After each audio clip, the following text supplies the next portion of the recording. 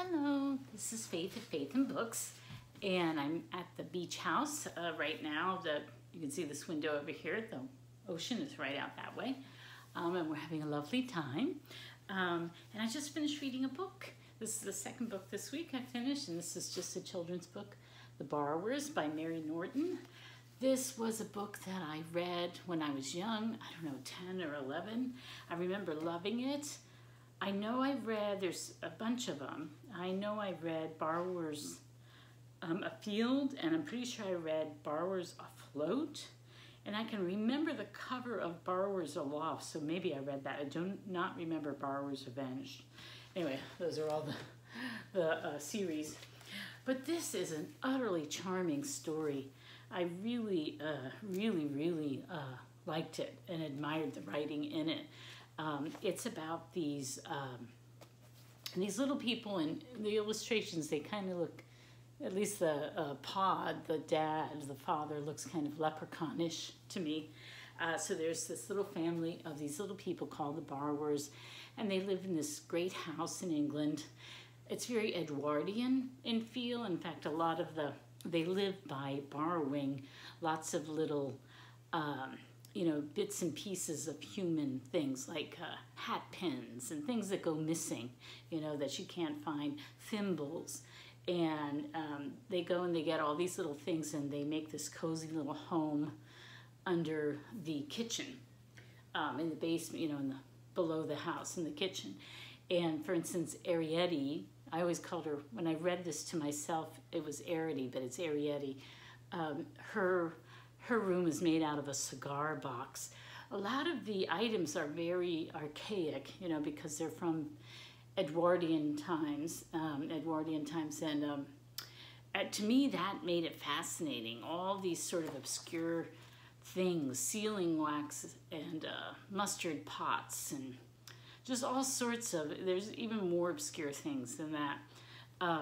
Which I found really fascinating. It's kind of like, do you ever see those books, the I Spy books, where they're photographs and they take all these things, like maybe crackers, but they make the crackers are the walls of a room, and they decorate everything with like little types of food, but it looks like some other scene.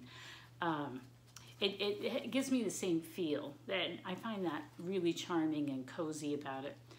And kind of educational too, because a lot of times there's stuff that you're not quite sure what they used it for. You sort of have to, use your context clues. But anyway, it's a really charming story about this family, and they're trying not to be seen, because if they're seen by human beings, not beings, but beings, then they have to emigrate. They have to leave the house because they get the humans will get cats or exterminators or whatever to get rid of these little people.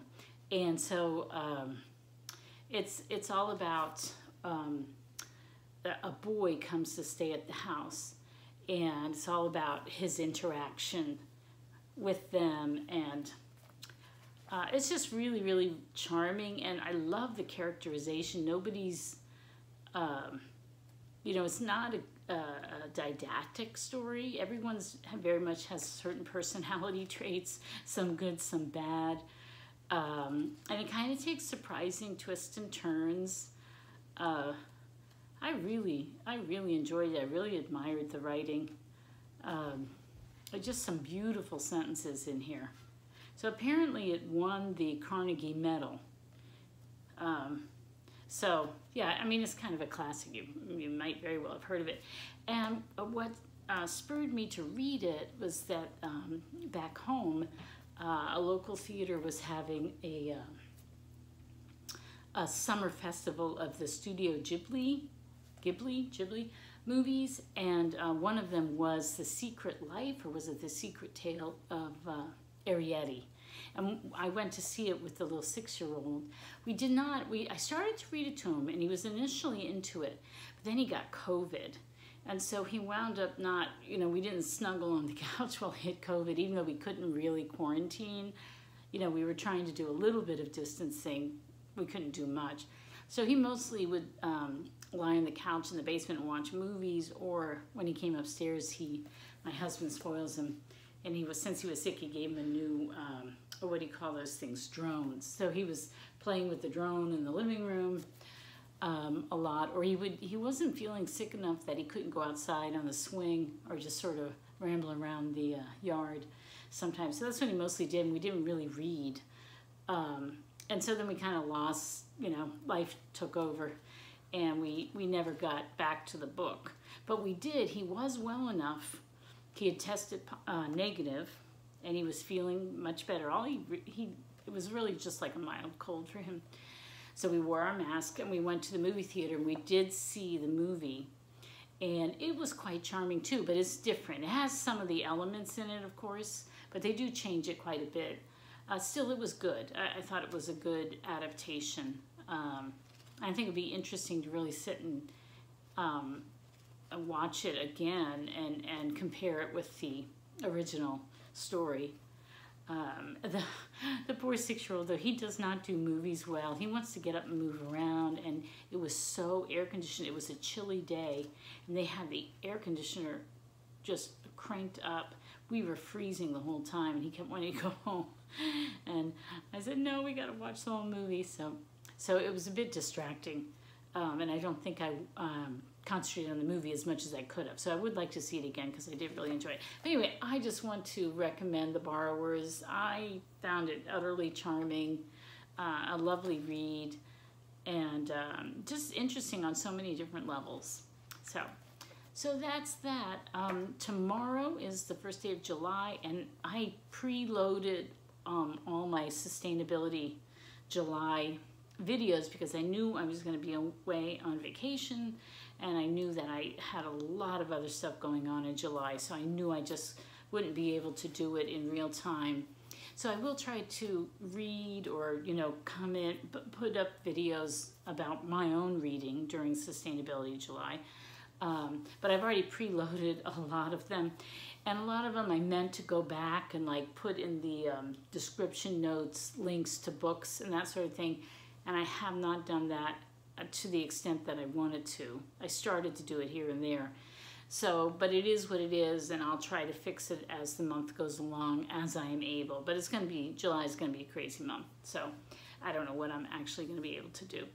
Anyway, and now, since I'm in the mood for children's books, since I got this one, so this is the Burgess Seashore book for children, which I also bought for the 6-year-old, but because he loves the, Peter Rabbit and Chatter the Red Squirrel, and I forget. We've read a ton of these Thornton W. Burgess books, animal books, but this type, like his bird book, it contains a lot more, naturalist information, a lot more detail and kind of science in it, and it's a little bit above his grade level, really. He likes the stories, the cute narratives, but this is a lot more just actual biology.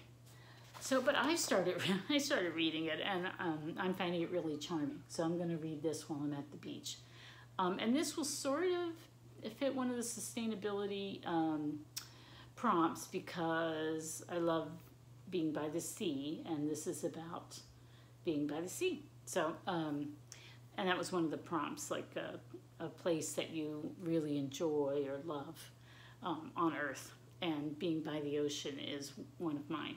So, all right, I'm going to end there. Hope you're doing well, and happy reading. Bye-bye.